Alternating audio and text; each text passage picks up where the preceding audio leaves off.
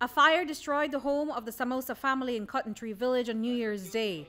The fire reportedly started around 1 that afternoon. The occupants were at another property in the village.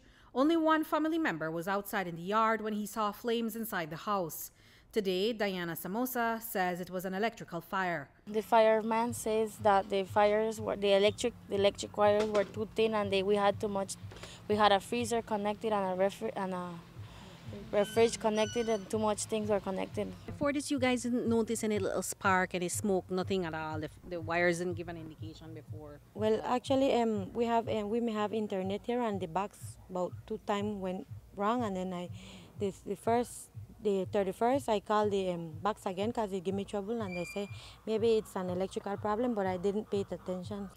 The family lost almost everything except for 2 appliances that they managed to save before the fire destroyed their home. The Samosas say that their life's savings built this house 10 years ago and that they've lived here ever since. 11 persons resided here, 4 adults and 7 children. Well, actually, I don't know the value because 2 families live here. Me and my husband, my mom and her husband. We lost everything inside. Microwaves, beds, our rooftop, everything. According to the family, the fire tore through the house quickly, but with their neighbors' help, they contained it. We all out of the fire. We had some neighbors helping. We had other neighbors standing and watching.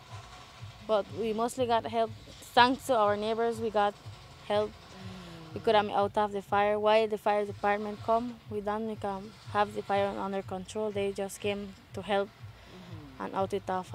We out the fire in time. Whereas she would have stayed with our house too, because she's just trying to make her house too.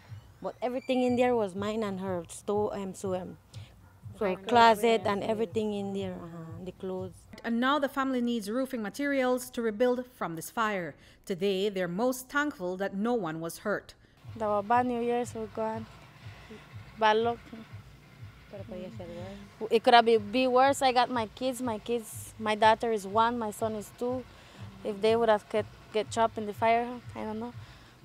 I thought my kids were inside, so I just jumped into the fire. My husband grabbed me and pulled me out. Then he told me the kids are not there. I thank God nothing bad happened to the kids, so I tell her don't worry about it. Material thing, but right now we really need assistance on the roof. So. Reporting for News 5, I'm Andrea Polanco.